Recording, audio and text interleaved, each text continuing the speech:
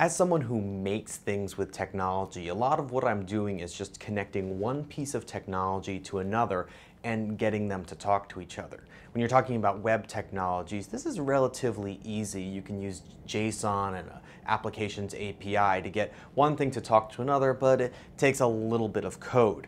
If you don't know any code at all, you can use a service like if this then that, which lets you connect different services together really easily. And I think that it's great for people who want to be able to take control of their technology and use technology to their advantage without needing to code a web server or use JavaScript or Python. Now, getting things to talk to each other isn't always very easy at all. Sometimes there is no API that you can use. And I was faced with a situation where I had an Arduino hooked up to 8 switches that I wanted to talk to a computer that was running Python.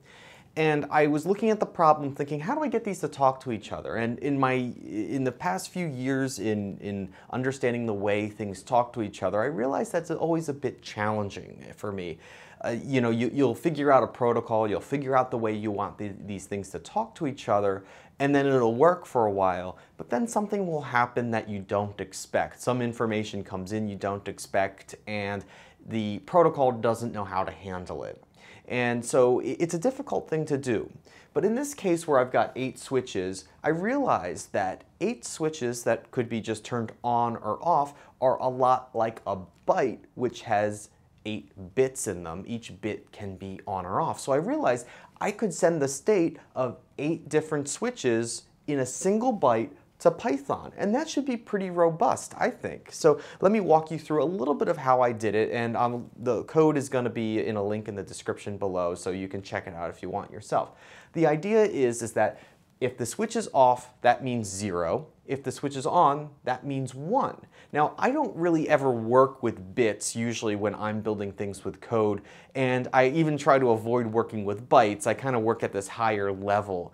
But working with bits for the first time on this particular project actually ended up being not so bad. And all I really needed to do was iterate through each switch by checking each one. And then after checking each one, if it was on, I would add 1 and then shift all the bits. So let's say I started with this one. Let's say the switch was on and this switch was on. I start with this one. If this switch is on, I add 1 and then shift the bits. And then it'll do this like that. And this iterates over and over and over again until I have 1, 2, 3, 4, 5, 6, 7, 8, like that. So this represents, in binary, this is 129. This is 100. This represents 128. This represents 1.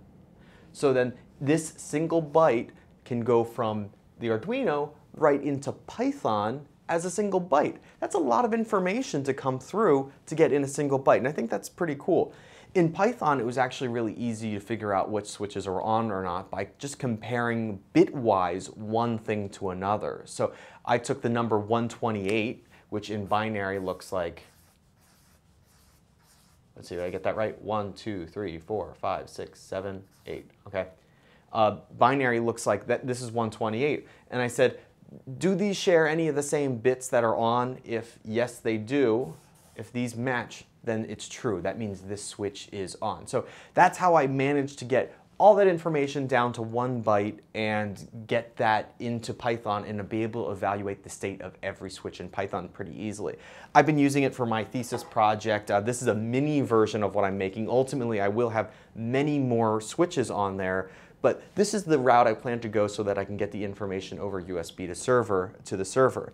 The only other option is to use a Raspberry Pi, which has GPIO and Python built right in. So I'm no electrical engineer, I'm no CS guy, so if you want to take a look at the code and tell me how I can improve it, please do. It's a GitHub repo, it's down below. Feel free to fork it and have fun with it. And I'm curious to know what you think of this approach. Have a great day, and thank you for subscribing, thank you for commenting, thank you for liking, and thank you for sharing. Bye.